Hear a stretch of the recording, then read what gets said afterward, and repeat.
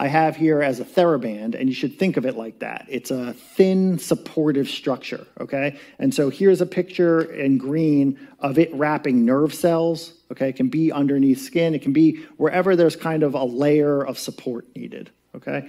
And it's made up of laminin, which is each one of these colors in this left structure is a single polypeptide, and so it forms a triple helix, okay? And it has various domains, but the important stuff is it can interact with itself. So it can form a network, okay? And so that's how it creates a sheet of support. Does that make sense? Okay.